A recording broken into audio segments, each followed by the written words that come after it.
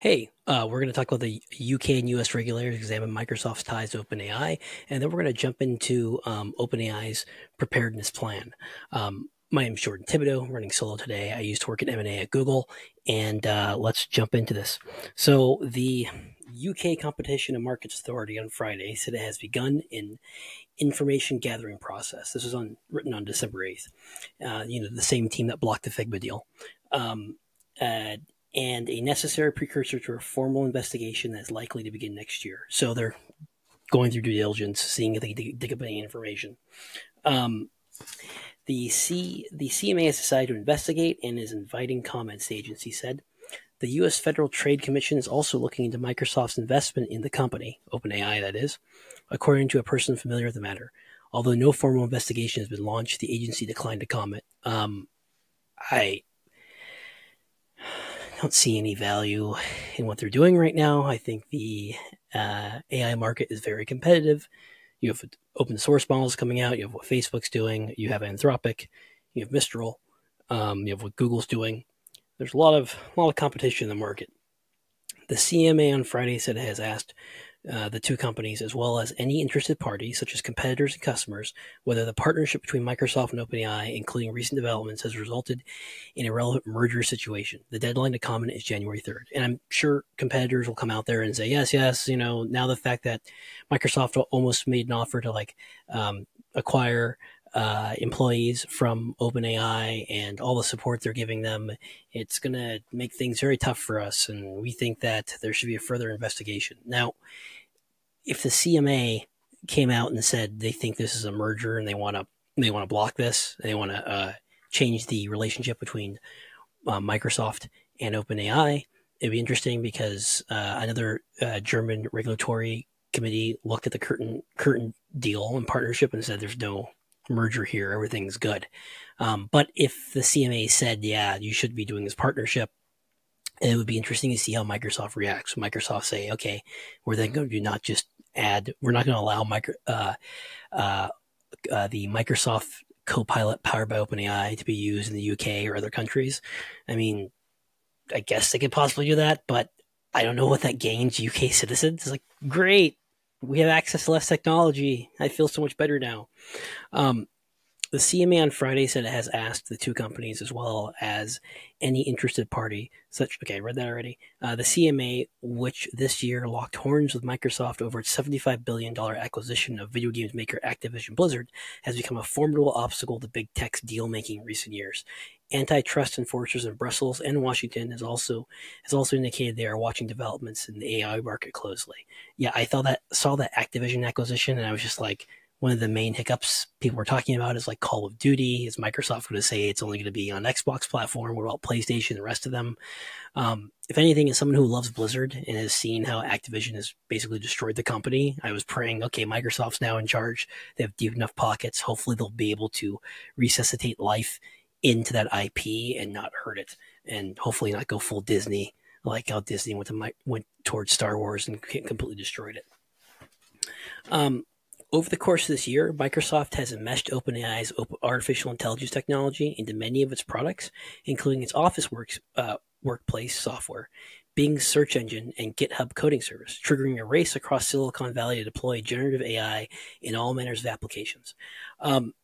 If the CMA's angle is to also maybe make an argument, I mean, one, looking at mergers, looking at if this is a merger or not, which it isn't, or two, saying this is a potential anti-competitive bundling issue by having the Copilot and Microsoft services, I think, again, that's going to be a disservice for tech enthusiasts in the European market who will probably face a reality where they might not be able to directly pipe in Copilot into their Microsoft suite of services. And then if they did this to Microsoft, then they should do the same to Google and decouple Gemini from G Suite, which I'm not suggesting they should, but if they do this to Microsoft and OpenAI, they should logically do it to Google. And I think that would just be a loss in every direction for Europeans who want to use the best AI technology.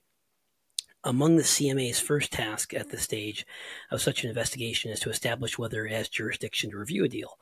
That can depend on factors including the size of the investor's shareholdings, its ability to influence decision making, or the strategic direction or change in control. Yeah, there was no change in control. Only thing that could have possibly happened if Sam wasn't allowed to come back to OpenAI, then the employees would have joined him possibly in Microsoft or another organization. But Microsoft didn't would not get IP out of that scenario. They'd only be getting employees, and so there's no physical change of control of OpenAI. So their legal grounds is very hazy, because if OpenAI employees want to quit and go join Microsoft, that's nothing that is related to a change in control or a merger.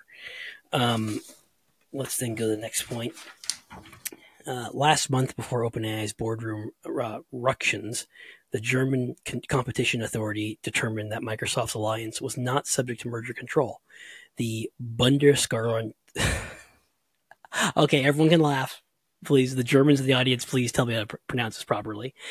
Said it would re-examine the case if Microsoft were to increase its influence on OpenAI in the future. So the Germans already looked at this and they say, nope, not a merger. So I would expect the CMA to go away. If anything, this is just like a distraction for OpenAI. So yikes.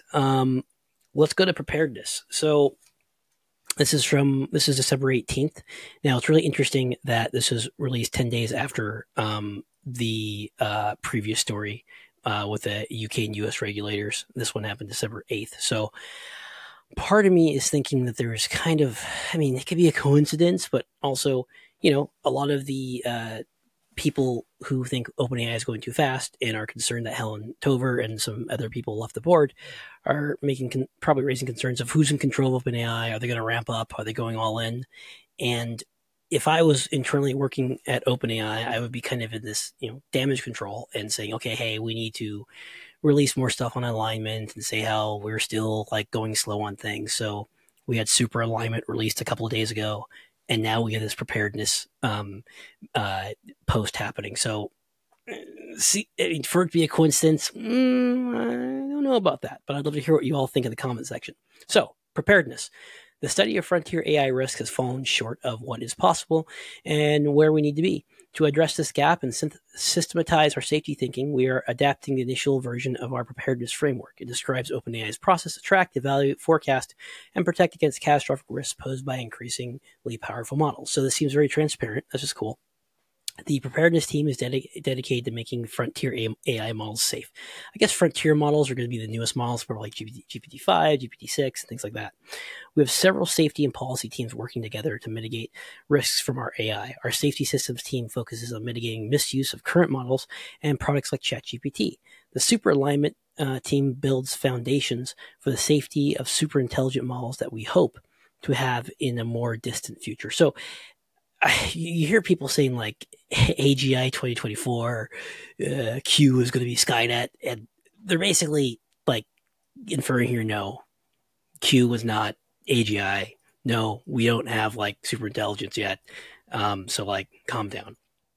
The preparedness team maps out the emerging risks of frontier models, and it connects to safety systems, super alignment, and our safety and policy teams across OpenAI. So the three safety teams: safety systems, preparedness, super alignment. So current models, basically alignment training, stuff like that. Frontier models, like, okay, let's keep probing these models. Let's be prepared.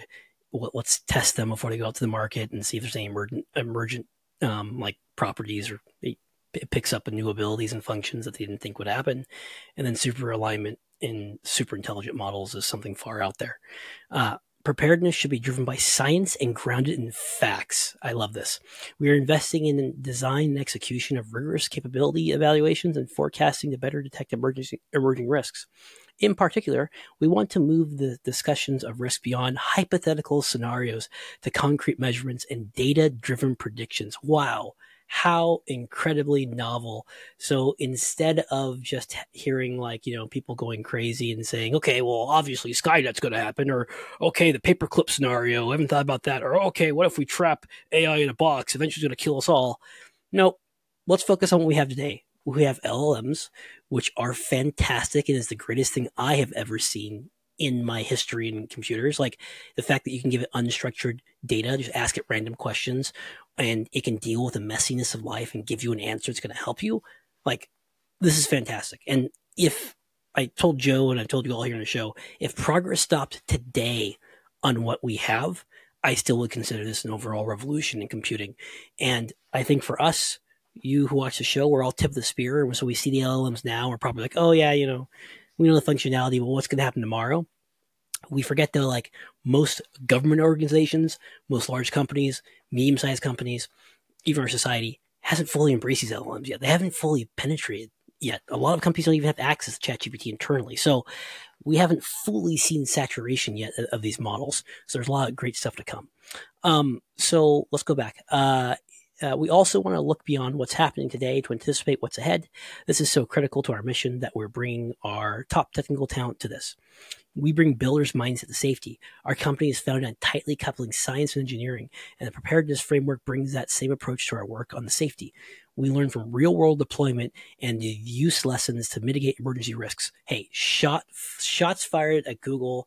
I'm also going to say sweep the leg, no mercy.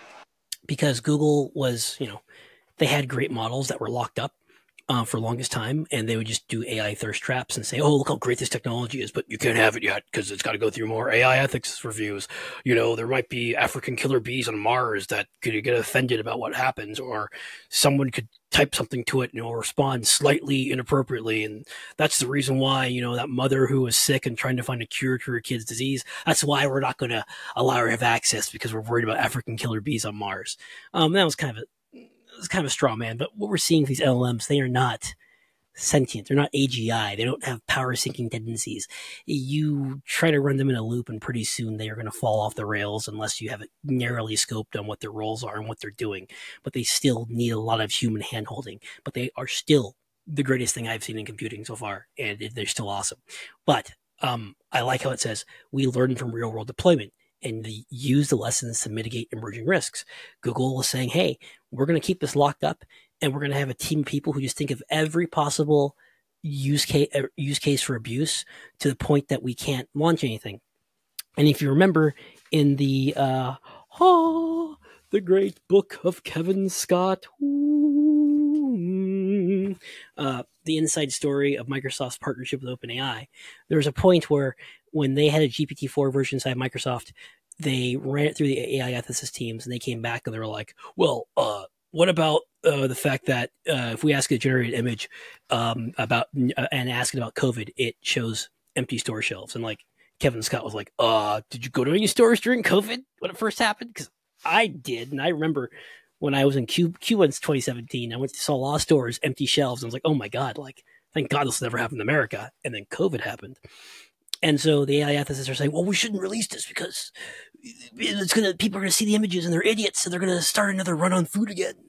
And it's like, no, people are pretty smart. Let's release it. So they released it and nothing happened.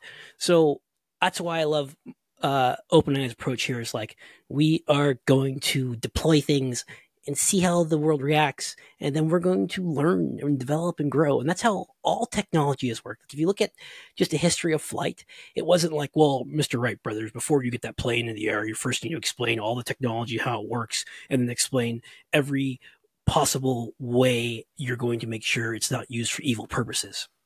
Nope, it was, we're going to get a plane in the air. We'll see how it goes. Oh, it flies? Fantastic.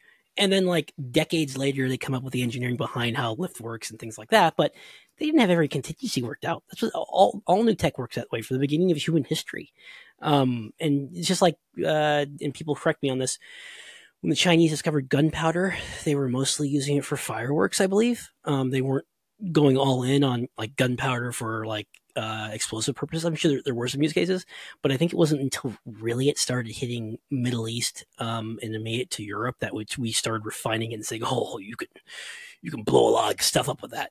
And so if the Chinese followed the AI ethicist principle, they would say, oh, well, this explosive stuff, it can do fireworks, but it could possibly create guns down the road. And so we're just going to not ever do anything with this, even though we can have beautiful fireworks and we maybe have guns to defend ourselves. No. We're just going to lock this thing up tight. No, that's not how the world works. So for safety work to keep pace with innovation ahead, we cannot simply do less. We need to continue learning through iterative deployment. Preparedness Framework Beta. Our preparedness framework beta lays out the following approach to develop and deploy our frontier models safely. We will run evaluations and continually update scorecards for our models. We will evaluate all of our frontier models, including at every 2x effective compute increase during training runs. We will push models to their limits. Hell yeah, push them.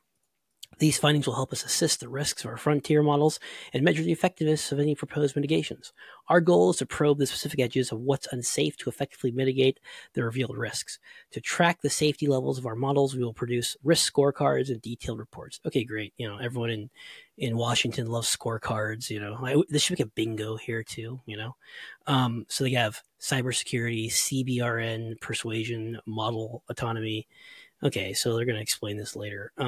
We will define risk thresholds triggering baseline safety measures. We have defined thresholds for risk levels along the following initial track categories: cybersecurity, CBRN, chemical, biological, radiological, nuclear threats. Okay, and people have been asking me, well, my position on AI ethics, alignment, things like that. Yes, people should not be able to use these models to create chemical weapons or nuclear threats and things like that. Those are completely credible reasons to have these models aligned. But to say also we need to align it for Skynet possibilities and align it for all of these edge cases that are just running through our minds, not quite. We specify 4 safety risk levels, and only models with a post-mitigation score of medium or below can be deployed. Only models with a post-mitigation score of high or below can be developed further. We also implement additional security measures tailored to our models with high or critical pre-mitigation levels of risk. So this is much more transparent. This should also put Washington on ease to actually say, okay, this is how they're deciding to release these models or not. Only models with a post-mitigation score of medium or below can be deployed. Only models with a post-mitigation score of high or below can be developed further. So nothing critical. That's the interesting box there. We will establish a dedicated team to oversee technical work and operational structure for safety decision-making. The preparedness team will drive technical work to examine the limits of frontier models' capabilities, run evaluations, and synthesize reports. This technical work is critical to inform OpenAI's decision-making for safe model deployment and development and deployment.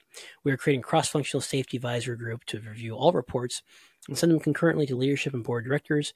While leadership is the decision maker, the board of directors holds the right to reverse decisions. I mean, they were effectively sort of doing this already, but now this is just a more systematized process. And if you read the GPT-4 technical report, they talk about the back and forth of deciding to launch the model or not, and how Sam decided, let's do it. So nothing really, super new here. They weren't just willy-nilly, oh, let's just launch this. Let's see what happens. So technical work, preparedness team, teams and processes overseeing preparedness work. So technical work, preparedness team, recommendations, safety advisory group, decision-making leadership, blah, blah.